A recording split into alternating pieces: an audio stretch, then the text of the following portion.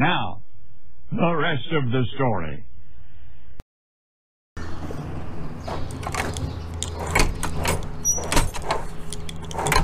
Morning. Welcome back to the rest of the story. More money down the drain, right? Well, not really, just because it helps with the quality of your day, the quality of the ride, how well your work day goes in the cab of the tractor. These are the cab air filters for the 7600, hydraulic oil filters for the 7400, and I didn't bring it up with me, but I can actually drop off the old one. The fender, the front fender here is a little worse for wear. I know some guys would say duct tape it, or bolt it, or whatever else, so it looks like shit, but not gonna do that. This is actually, if I was gonna break either of the fenders, this one is actually the one I'm glad it is, because see these cracks right here? Believe it or not, those are from clear back to when I first got the tractor. My grandpa actually did this some way, somehow, when he was running it. Because the first like 50 hours put on this tractor were by my grandpa. I mean, I put on like 2 or 3 like throughout the winter. But the first thing this thing was used for was for pulling that POS, was it 4500 Case IH disc. Same quality as that 6500 concert tilt chisel plow. I didn't like it, which is also why I didn't have it for very long. But Grandpa actually pulled that disc with the 7600 and did all of our seedbed prep that spring. But the problem is that, granted, it was new to me, but Grandpa did manage to find something to hit. So got to go through, and I don't have to, but I'm going to go through and change out these filters. I change them out a lot more often, more frequently than I used to. Granted, they aren't a year old. I do go through and hit them with the air hose and try to get them cleaned out to a certain degree, but these two red guys right here, the problem is these filters are the ones that are behind the seat in the cab, and they get completely filled up with dog hair. Now you can make the argument, quit taking the dogs with you. I really could. Hasn't crossed my mind as far as not taking the dogs with me. He's my buddy. He's my best dog friend. He keeps me company, so like cutting hay all day and baling and spreading fertilizer. The dogs keep you company. I mean, I could be alone with my own thoughts, but that probably isn't the best for anybody. So a few bucks for some filters is fine. You can definitely tell it blows air better. I'm gonna go through and do this. I got a little bit of everything to do today, just one of those kind of days. They're calling for thunderstorms, which if it does what it did the other day, where it's just a light speck of yellow and red, which it's not a lot, but what happened the other day was then that turned into a 3-hour event. Hope it doesn't happen, because I want to go get the harrow, get that over here, look at that a little bit, grain drill. I gotta go get our grain drill, get that up here, because I have to seed some waterways and some stuff like that. And then I'm gonna pull out all of our fencing stuff. We are about 95-ish % way done with checking fence. But the fence that we have left to check, we shouldn't need the roll of wire, and well, we could need all this, I guess, but it's literally the worst fence that we have, and it's only like 200 feet long. It's one of those where, unfortunately, you try to do the best you can to patch the fence that's there, but then the brush is also the brush that ends up growing up throughout the summer here, or the rest of spring, contributes at least half of what keeps the cattle in, because the brush is so thick and the little fence that is there, it gives the cows pretty much no incentive to push it.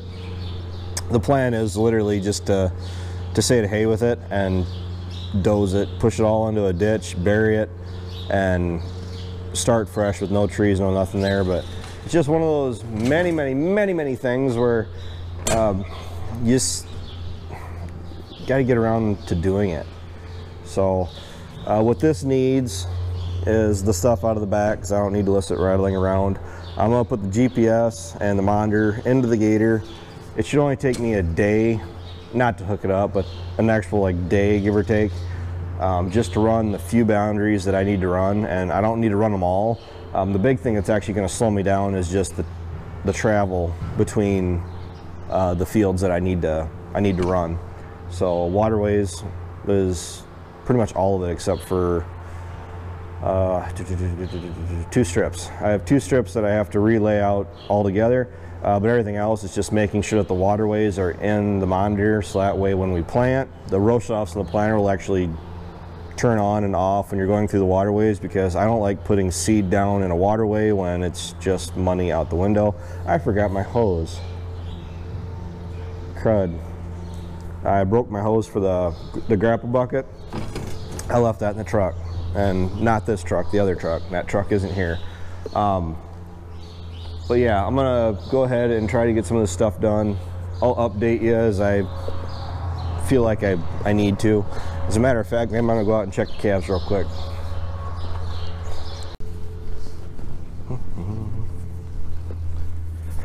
And as you can tell, we've already chiseled. I had footage of that. I was filming Dad going through and working up where we spread manure. I mean, the end of this strip is where we always parked stuff. We had bales stacked, so this had to be worked up, and then everywhere else, here, and here, and then a bunch back that way where we spread manure. Orion's finally done. I haven't ran it.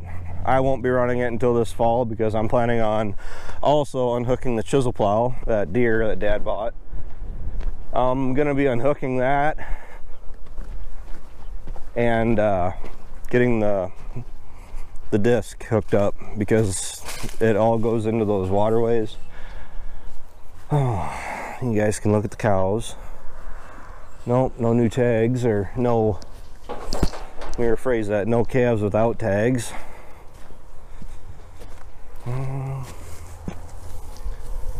Nothing here. One of my heifers, you guys remember Dum Dum or Wingnut, whatever I called her, which of course I imagine she's on the other end of the lot. Oh yeah, right there. She's the touchy one, the sketchy one, the one that always wants to stay away from you. She's starting to show that she might be dropping a calf here before long. First calf heifer, and yeah, I'm hoping she'll chill out. She probably won't, but I can be just as mean as her if I really need to be. My other heifer, where is she? Oh, right there. She isn't really showing much yet, but she's actually really looking like she is carrying a calf. And I don't think you guys saw Scooter yet, but that's his mom. And he is this tiny little guy. I don't know where he's getting the lighter color from, because the bull, that Ryan's, all these calves in here, as of right now, these little ones, are actually out of that bull of my brother's that failed his checkup. So at least we know he was working at least until he got here. I mean, there's Ryan's new bull for the time being. But this little guy, he's pretty mellow, little bull calf. He'll be getting fixed, castrated here when we wean him off. But the heifers are doing awesome. She's just got a little hint of white on her belly button. What's up? You gotta be a little bit cautious, because the cows do actually test you a little bit. I mean, she's huffing a little bit when when I'm checking her calf. The other one, she's a yellow tagged. I haven't gone through and changed the cow tags out yet. So, I mean, you got the blue, which I don't have any blues in here other than of my own original cows. Green, yellow, red. Green is a was it a 3 to 5 year old cow. Yellow is a 5 to 7 year old cow, and then a red tag, which is that red old cow up there, is what they consider a broken mouth cow. A broken mouth cow is one that they basically go off their teeth. She doesn't have much for teeth, or they're ground down, which ultimately means she won't be able to take in feed, and it potentially leads to they're not able to take in, you know, feed properly, and, you know, in turn their body condition goes downhill. She's actually holding up pretty well. I mean, all things considered. For what I paid for her, her calf actually paid for her and a little bit more actually.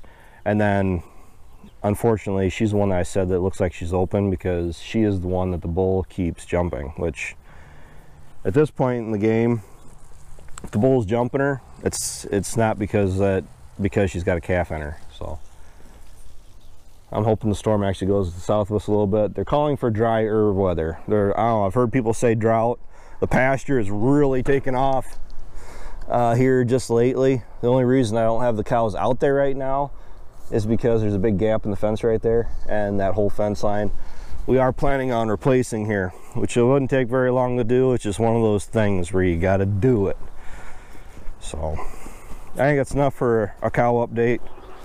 I've been trying to keep a closer eye on them, you know, every day, at least once or twice, because like I said, I got the 2 heifers out here, which can tend to be idiots. So let me get back to the shed and start being a little bit more productive with my day.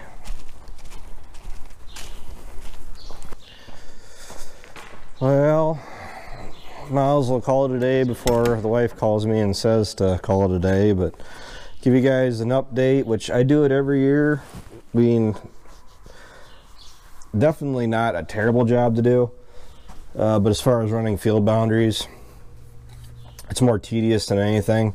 Let me power it up real quick here. Had to pull one of the wires off 46 and the globe, of course. Really simple. The only thing that really bugs me is if you could do every boundary perfect on the first try every time, it'd be great. But what tends to happen is if you have a little bit of overlap, depending on what situation you're in, when you're running boundaries and the monitor, after you do, well, 40, 50 acre field, and if you overlap just wrong or right, then what happens is that when you go to finish your boundary, it'll kick you out and say that it cannot finish the boundary because it's overlapped. And somebody's yelling outside. I'm just about done. I just got to do one more job. It's just mom shutting the garage door. Shut this off before I forget about it. We got to mix feed up probably the next day or two, definitely within 2 days for sure. But the monitor, as far as this goes, it's pretty straightforward. I mean, no, you're not going to see a video on me doing it. It's a relatively monotonous job. I mean, it's the same thing over and over again until you're done. Got to clean all the fencing supplies out. We have one more fence to do, but it's just going to be one of those things where I just got to admit that there's other things that need to take precedence right now. So I got our grain drill out. We only have like 6.7 acres to seed yet, and I'm pretty sure that's all it is because I just looked at it on the monitor. Went through, made sure everything is freed up, greased it, took the air hose to it and cleaned out both these compartments. Really wasn't anything in there. I mean, you always got to make sure that you get all the previous year's seed out of it, because then the mice will get into it and just make a mess.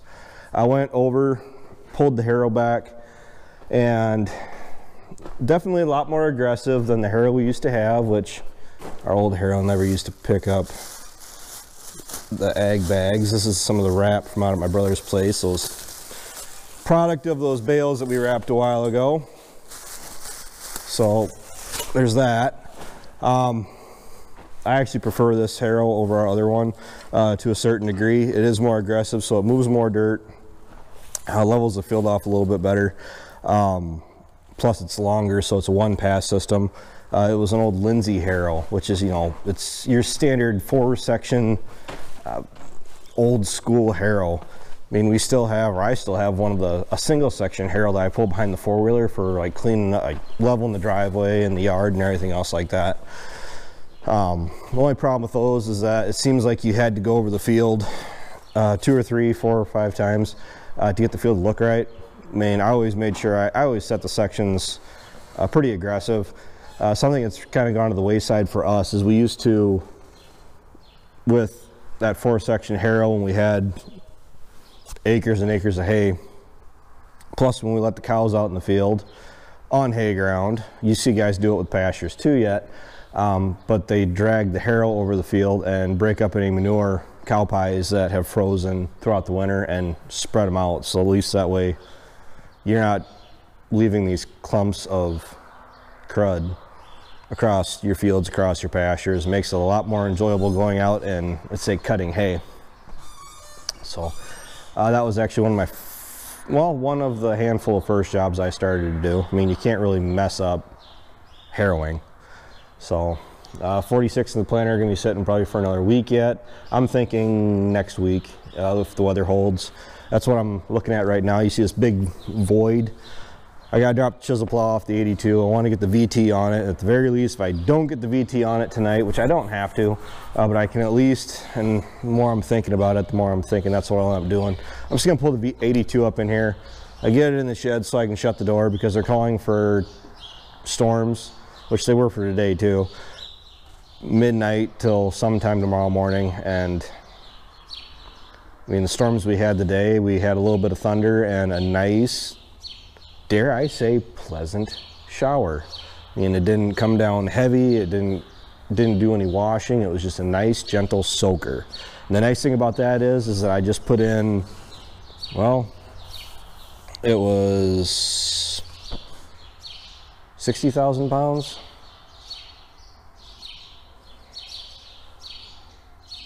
I don't think it was 40,000. It was either 40 or 60,000 pounds worth of fertilizer down on the valley. So that nice little soaker we just had this morning did an awesome job at getting my hay started up. Just saw on Instagram, a local guy just posted that first cut hay is going to be early this year.